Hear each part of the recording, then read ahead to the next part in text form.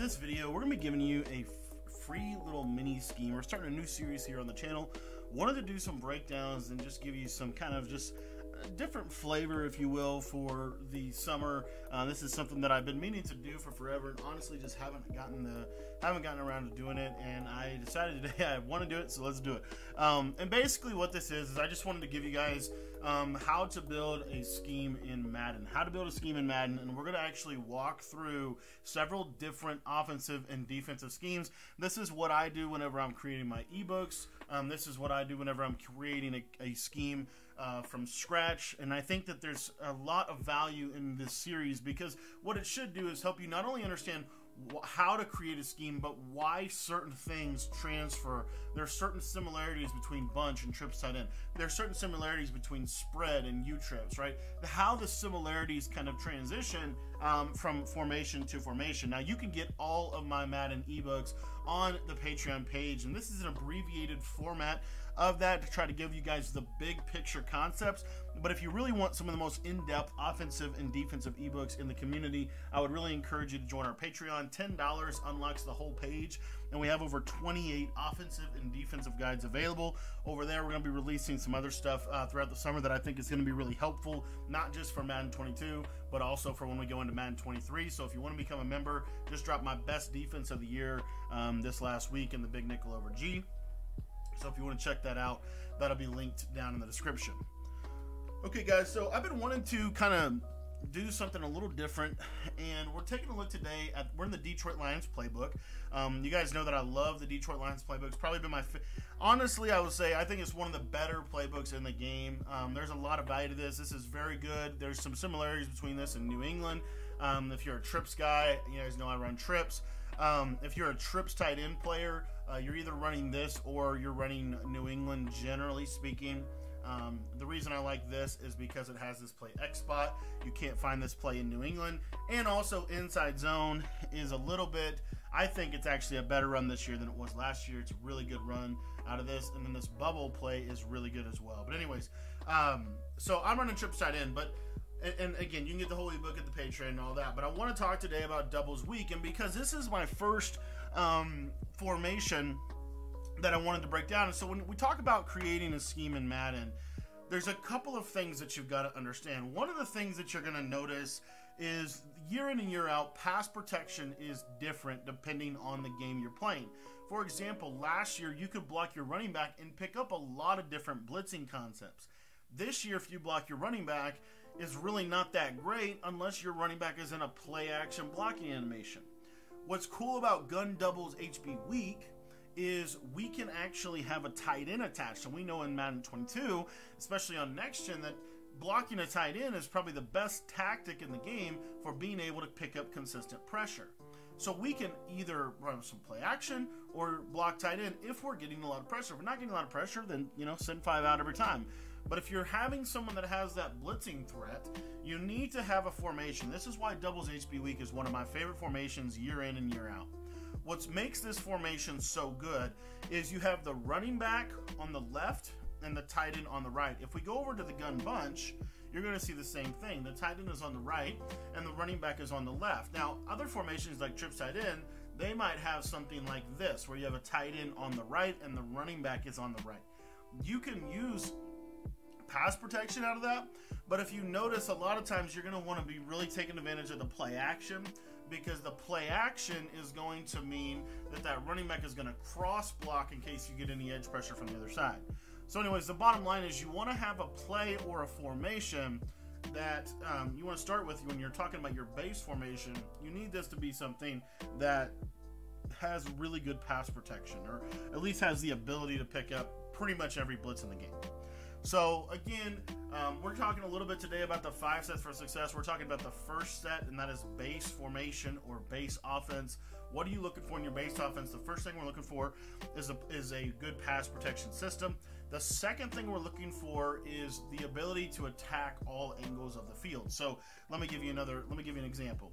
This play double post is a great play, and we're going to talk about that a little bit later in the video, but this is a play that you're looking for. Something like this, a power play. I call them a power play and a counter play. a jab, jab, jab play, and then a right hook play when the defense overcommits. So you're looking for something that has a power route or a power play. In this one, we have two of my favorite routes in the game: the super deep crosser that's going to get over 30-yard clouds, and we have a deep post. We also have blue route. This used to be a little bit more important than it is now, but block and release patterns are always fun to use. And then you have some other stuff. So double post looks like a good candidate for this. When you're looking at a formation, you really ideally want to have something that attacks one side of the field, something that attacks another side of the field. So for example, maybe this play sail dig, it would be a good example. Now, another thing that we know is we want to also look for routes, number one, that we can't hot route, and number two, that are very powerful in this game, such as the deep post and deep crosser from double post, or these wheels from halfback wheel. You notice the running back wheel is a little different. It also has a tight end wheel from compression. It also has the S post, and it has the mesh post drag route. That's probably one of my favorites in the game. So HB wheel is another great feature. And then, of course, corner strike. Corner strike used to be one of the best plays in Madden. It's been kind of slept on in previous years, but this is still a good concept. So we have corner strike. We have Y cross. And one thing we don't have, excuse me, the one thing that we don't have is a deep corner route. So when you're looking up, that doesn't necessarily disqualify the formation, but if we take a look at doubles flex weak over here, this is a very similar formation to doubles HB weak. It's almost exactly identical. The only difference is the slot is on the line of scrimmage and the outside receiver is not. So we could even maybe audible into this and run it a little similar. So a couple audibles I like to set here are flanker spot, PA read. I like to use this one as my inside zone run. And then we have, you know, this is where I can kind of get some more generic stuff done that I might not be able to do, like motion smash, which has a tight end corner and outside hitch. You could also run the four verticals play. So you see what I'm saying? You're looking for certain routes. You're not necessarily looking for, not one play, generally speaking, like one good passing play doesn't have all of the routes that you need, right? You're going to need to make a couple adjustments, at least generally speaking. So we're mainly looking for specific routes, like a deep corner right, a deep corner left. Or maybe like motion smash, it has a deep corner right and a deep corner left. So, you know, then I can take this flanker spot play and I could either, you know, ditch it, or I could use it because I like this hitch route. And so, you know, those are some of the things that you want to think through when you're creating your offense. Now, when you come back over here to doubles HB weak, our base formation, if you notice something, if you take a look at the play PA read, and you look at this play PA read, they look identical. They're the same basic concept. So that saves me an audible slot. I don't have to put PA read in here because I already have something here. So I can put double post in this spot. I could put, you know, let's say I put corner strike in this spot right here, inside zone, and then we also have this Y cross play. What's good about this Y cross play is there's an automatic about 12-yard in route and a deep cross to the tight end. So if you don't have hot route master, this could be a great option. But as you can see here, you're just going to go through whatever you want. Then we also have this RPO zone alert bubble. This is a really, really good concept that we can kind of come out in situationally. So our audibles here, we have corner strike, double post, and then we're going to come out and, generally speaking, the same play every single time to give us consistency. So what I like to do is use the sail dig, because it gives me a couple of things. I've got a tight end whip route, which is one of the best routes in the game. I've got a deep dig route, another really good route, and I've got this little sail route to the left side. So I'm going to be rocking with that. And then personnel-wise, where do you want your best players? We're going to put our slot-o-matic guy here. We're going to put our best receiver. You could make an argument that you want him over here, but because of the routes, if you look at where the routes are coming from this formation, generally speaking, the left side is the better player. So we're going to put Mike Evans over here, Scotty Miller here, and Gronkowski here. So all of this happens before we ever get on the field. And how do you choose a playbook? Honestly, you can make a scheme out of any playbook in the game. We're going to show you that with this series. But anyway, so what's our base play? Our base play is HB wheel. Now, how do we find out if it's a good base play? I recommend testing it against, you know, kind of a standard defense like 3-5 wide. And we're going to test it against all the different coverages, including the Mabel coverage. And you can, obviously, here's another thing, a real quick tip. You don't have to run the same play every play. And running the same play every play doesn't mean it's actually the same play. Let me give you an example. If I just come out here and drag Scotty Miller, okay, if that's my only adjustment and then I snap the ball, I can go, and this is going to be a good play. I've got this little mesh crossing route here, really good route. You want to learn the timing on these routes and all that, but I've got some really good options here. This tight end flat route is really good because it's a wheel route. You can actually pass lead it, so if they don't jump the tight end flat route, which they won't typically unless they're playing hard flats, you can just throw this, pass lead outside, rack catch it upfield, and you can see that it can become a wide open route for you. You also have this S post on the play, so you'll take a look here. This is cover 4, and you're going to see here that because of the cover 4 drifts, you're going to be able to pass lead that down and inside, and that's a nice user catch option. So you see how we're kind of building the framework for this. Now, when I said about, just because you run a play doesn't mean it's the same play. So how does motion change all of this? What are some motions we can do? When we get on the field, you want to motion receivers and see where they can go. So I could bring Scotty Miller over here to the short side, and now I'm in kind of a little bit of a different version, but similar to Trips tight end. So you see I can motion him over here. I can motion him to the right. Now what we learned from Trips tight end is you want to make sure that you're always motioning them left and right to see if there's any other way that they can motion. So if I motion the tight end outside, look where he goes. Now I'm in a spread set, right? If they're not in a blitz look, I could do something like this. I could also, look at this, I can motion the tight end over here. And another thing you always want to check is, like, do they get different hot routes? What are some of the cool pieces? So I could do like a little, like a little shovel pass like this. I think that's a pretty cool little concept. So just kind of get creative. And that's really what creating a scheme is all about. You want to get creative. So here I motion Godwin to the left. You see that's going to put him on the line of scrimmage. I can't motion Evans to the left. I can motion Godwin to the right. Notice that his little route doesn't change. So this might be a little quick hitting flat route that I can hit and then watch it pull the flat zone. And now I can throw the wheel. So you see how all of this stuff can kind of build on itself. And then again, Mike Evans will just test his motion, and you see here I can motion this S post right over. This is another really cool tip. You can motion this into a corner route. So now you've got kind of a smash return corner route that you can see is very effective against zone. So those are kind of the bedrocks, at least, of a formation. And then when we talk about a scheme, we're really talking about the 5 sets for success. A base formation that can do all the things that I just said, pick up pressure, beat every coverage in the game, be able to be balanced, give you kind of a general picture of what's going on. You need a zone beater or a formation that if they're running a lot of zone coverage or a lot of match coverage, you can go to this formation and it is going to beat it. You need a man-to-man beater. If they're just continuing to run man-to-man, what is your plan for man-to-man coverage? And then you need a running attack, a 3-headed rushing attack where you can run the ball to the left, the middle, or the right. And then lastly, in my opinion, you need a base formation or you need a really good formation for match coverage. One of those two, because match is something that has been on the rise in the community, and we just need to be prepared for that. Now, with all that in mind, the base play is just kind of a play that is, like I said, it's a jab play. It's a power play. So what I like to do with this is I typically, and also notice something else. So if one other thing that's really important. So where do you want the ball? So do you want to be do you want your twins to this side, or do you want your twins to the other side? And you'll see right here why I might say that. Because now Evans is a lot closer, and this tight end drag will get out a lot wider based on that situation. Notice I can low ball aggressive catch that just like I can in the other wheel route. So those are all things that you need to think about, because you can flip a formation and completely change everything about it, right? So we did something as simple as this. Now you see this route to Bernard, one of the best wheel routes in the game. You see how good it is at pull and zone, and then we can throw our mesh routes underneath it.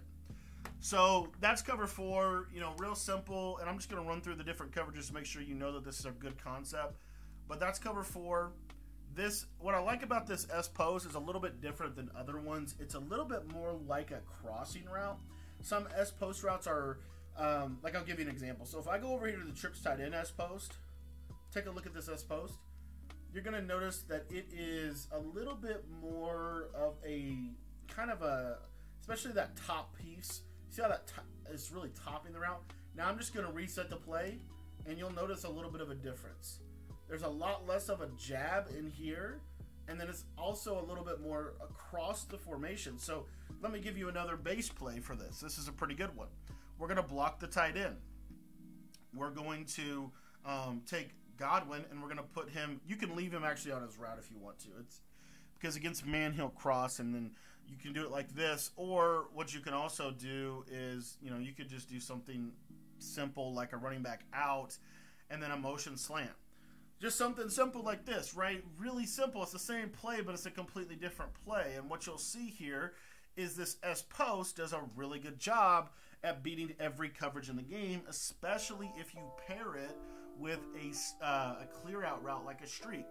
Now, something else I wanted to show just for fun is another thing you want to test about your routes is how far do they go, especially these S posts, how far do they go before they stop running? So you'll see here, he's going to run, and then eventually he stops at the numbers on the opposite hash from the short side of the field. Now, if I were to put the ball on this hash, you'll notice that this guy can, continue to run. So I'll show you an example here. So let's say, we do this, and maybe we do a hitch, maybe we do this. This is a really good play. Now this guy's got a lot of space to work out over here on the solo side. But anyways, what you'll see is this post, he stopped right about the numbers last time. You see he stops right about the same spot. So we now know with pretty decent confidence he's going to run just before the numbers is where we need to be at least releasing the ball. So you'll see right here, if I do this right, you'll see I'm going to throw the ball right about here, and now that's going to get him all the way over here, which is a really good place to be for being able to beat zone coverage. Now, you also want to make sure you're asking yourself the question, does this beat man-to-man? So we're going to test this against man-to-man. Notice that this little drag gets really good separation, even though his route ability actually didn't light up. Even though Slot-O-Matic, you would think that would light up, it didn't. But the route itself did get some separation. So you see, boom, and then this S post is going to get open once he crosses the face of the safety, which I'll show that real quick. And again, we're just dragging circle here. So we've got our nice little mesh, and then we've got this, and you notice that I can click on aggressive catch that. So you see how I'm kind of testing this stuff against all kinds of different things. Now, one of the best tips about this is what I'm about to show you out of. This is why I love this play. So what you'll see right here is this is the cover 3 Mabel. Watch triangle. You see him settle up and hitch. He becomes, and this is why I like mesh. This is why this is probably my favorite play in the history of the game. The meta of what most people want to do in Madden 22 is they want to play either man or they want to play this coverage right here where and we know that they're going to have to go user the deep post because we can literally throw it against everything. So now you get them in a situation where the whole middle of the field is left wide open, and you can just dump it down to your mesh routes, and that's another reason why these wheel routes are so good. Now, another adjustment that you might consider, and again, you don't have to do this, but test this running back wheel out. If this running back wheel is not something you want to do, maybe don't use it. Maybe use something else. You see, it's a little bit more longer developing of a wheel route. So you also want to test that against man, match, all that stuff. So here's the running back wheel against man-to-man. When he cuts, you're going to see here that it kind of gets him in a different position. But did you notice something else that we saw? We see a natural pick from the mesh play. And what I mean by a natural pick from the mesh play is you'll see I can actually, a lot of times, you see how he can kind of get over the top of that. And we have to understand, what are they going to do, right? So they're going to user this guy, and this guy's going to go into man coverage on your running back, more than likely, or they're going to blitz him. But anyways, you're going to see here, now that route is really good because I can lowball it inside, whereas with the middle linebacker on him, he had a little bit more inside leverage. So you see all of these things as factors in your base play. So you and want to re-wheel him. Why would you want to re-wheel him? Just because it's going to give you a little bit more of a sharper wheel route kind of thing. And then when the play breaks down, what's your plan? What's your plan when the play breaks down? I think that's a really important question to ask. And then lastly, how does this do against the meta blitzes? So something like this, for example, what is my quick read? What is my quick read against the blitz? Well, where's the user going to be? He's going to be right there. So what can I do? I got a little snap throw right here. That's what's so cool about halfback wheel. This is something this is coming from some labbing that I did on a route for the gun bunch, actually. And this is a Y curl, kind of a similar wheel route to the play Y curl. So if they don't, there's a lot of value in that wheel route. And then again, you got your tight end on the other side. So, you could even do something like this. If you wanted to, you could do something like this. Just put that out route out there, and now every zone in the game is going to get held, and you're going to see that's going to come wide open.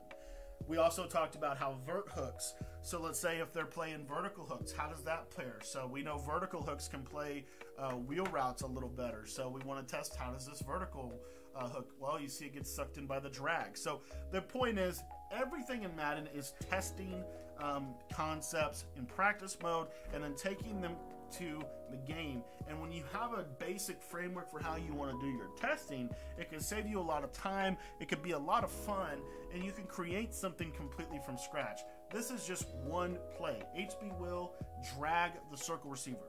But I'm telling you, from this one play, I can create so many different setups that are going to be very, very good in this game. I've got a nice snap throw the running back.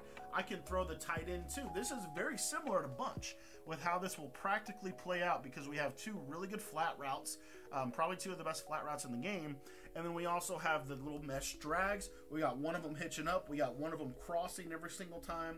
And then we've got this nice little user catch post that will get underneath the deep zones, and you can aggressive catch it. So great concept here, halfback wheel. If you want to learn more about this scheme, I'm going to be doing some more videos on this little doubles scheme from Detroit. But I would really encourage you to check this out. Try this out for yourself. Whatever formation is you want to check it out. But this is our free doubles HB Week mini scheme here from the Detroit Lions Part 1. This is just kind of an introduction and breaking down one of our mini base setups.